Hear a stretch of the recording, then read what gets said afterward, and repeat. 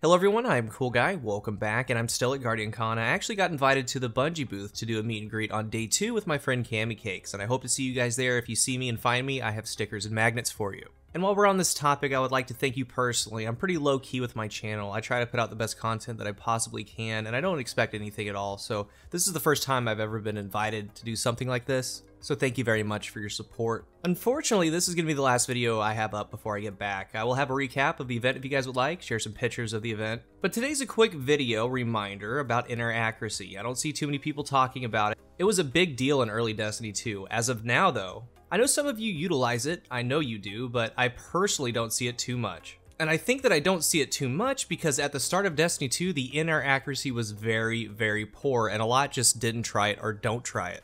And it was deliberate for it to be like that in early Destiny 2 to lessen the skill gap. Back in 2.0, in a laundry list of patch notes, there was one line, just one line, a quote, buff to inner accuracy on primary ammo weapons. That's it. Now when this happened, I remember trying it and it was decent, but now, it could have always been this good, or I didn't notice, or it possibly got a stealth buff along the way. Regardless, your inner accuracy is very, very high now. It's not 100%, but it's like 80 or 90. Enough to feel very confident in it when you try. And all the clips coming up I don't have on an Icarus mod, and it seems to benefit hand cannons the most. If you don't use it, already know, no problem, but this is going to be there for players that don't or haven't tried it in a long time. And weapons like SMG's hand cannon sidearms are really good from the air now. Enough to really rely on them.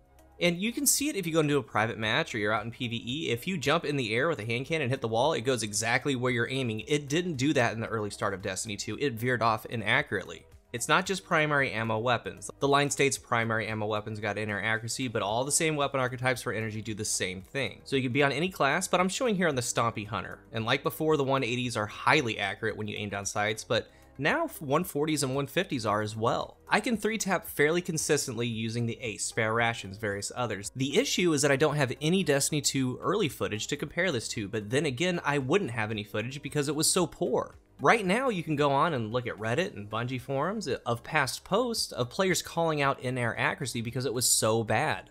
And since then, a lot of players weren't using their vertical space, so now if you're in a gunfight, don't be afraid to peek the corner from the air to try to land the final blow. Again, accuracy values are different, and there are some weapons that were good, but feel better, like SMGs. SMGs tend not to stray away from your intended path now, and things like scouts, snipers, pulses, fusions, they do have some issues, but they're way better than they were before, and those actually do see the added benefit of an Icarus mod. And something like a shotgun with the RNG pellet spread, it gets a little bit better with the Icarus mod. But I noticed on things like scouts, it's like every other shot. One shot will be on, the next shot will be off inaccurately. The next shot's on, and so on. So go try it out in PvE, get a feel for it, or go into a private match with a friend.